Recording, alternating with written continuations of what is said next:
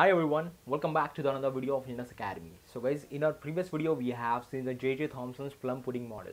Well guys, this plum pudding model is widely accepted in that particular time in 19th century.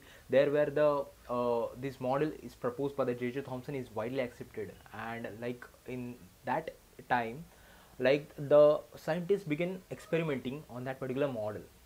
But guys, in 1911, Ernest Rutherford came with another experiment, and he derived the another nuclear model of an atom.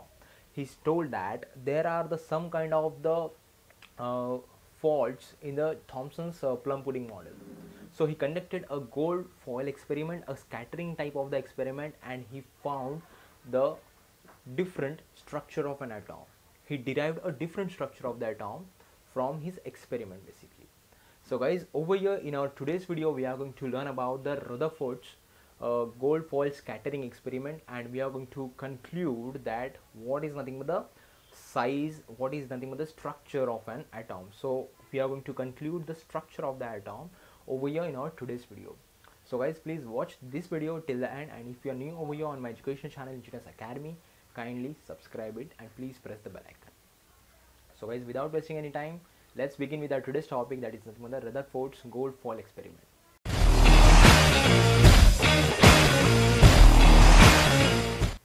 So guys, the proposed model by the J.J. Thomson is the plum pudding model, in which he states that there is a the charge, positively charged particles are there, and inside that particular positively charged cloud there are the electrons. It means if my model is look like this, and if I pass a highly concentrated beam of alpha particles through that particular atom, like the alpha particles would charge throughout that model, throughout that atom, and on the screen on the opposite side of the atom we'll be getting a straight line of the rays, straight line of the alpha particles. So over here guys, that was the initial statement which later becomes a false statement basically after conducting the gold foil experiment by Ernest Rutherford in 1911.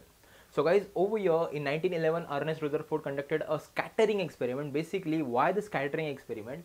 Like over here in his experiment, like he used a thin gold foil. This particular thin gold foil, why gold foil? Approximately this particular thin gold foil that consists of around 1000 atoms basically. So over here the less number of the atoms, the high accurate the results can be detected over here.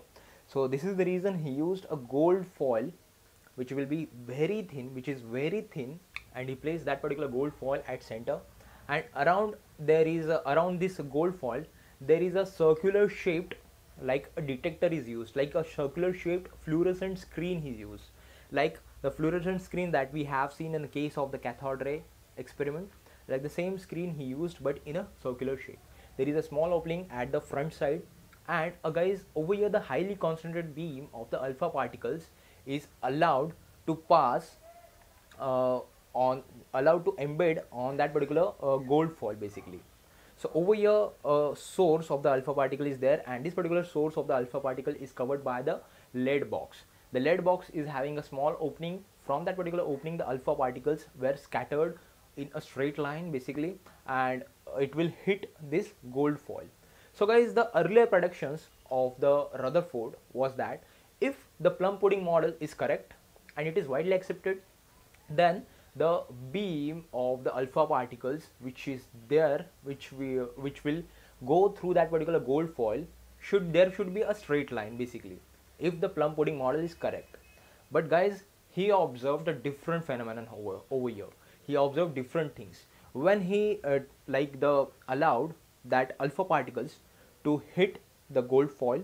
There some of the alpha particles, like they moved through that particular atoms, and they hit the screen, the opposite side of the screen.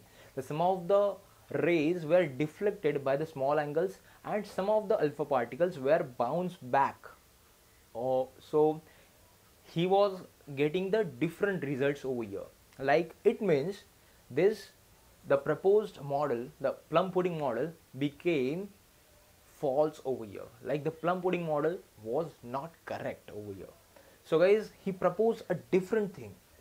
Well guys, the sum of the rays, so he made a list of the observation. The sum of the rays are passing through that particular atom. It means the atom, there is a space, empty space in that atom. The sum of the rays are, you know, slightly deflected. Okay, it means at the center, of the atom there is something which is having the high density, which is something that is having higher energy and higher density basically. So this is the reason when the high energy and the high mass of the alpha particle hits the atom, the sum of the particles were deflected about the small angles. So this is the second observation. And in the third observation, he showed us that the sum of the alpha particles were bounces back. It means these alpha particles directly hit at the center and they bounces back.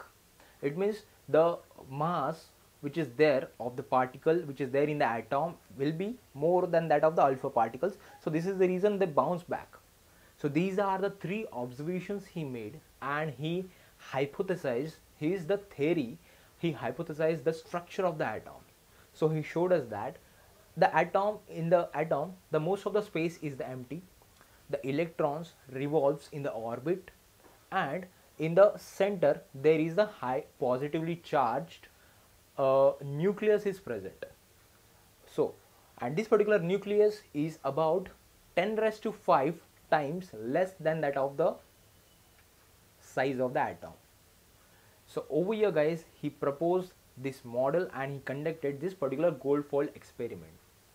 So guys, this way the proposed model of the plum pudding gets false over here, become false over here, and this Rutherfords model become widely accepted in the 19th century. In the 1911 he conducted that particular experiment and he derived the structure of the atom.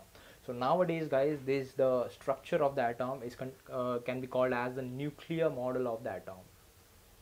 So over here guys, we have learned the gold foil experiment by Ernest Rutherford in 1911, and we have seen the different like the observations of that particular gold foil experiment. We have discovered the nucleus which is there lying at the center, which will be having the higher energy, higher mass. We have discovered the nucleus over here.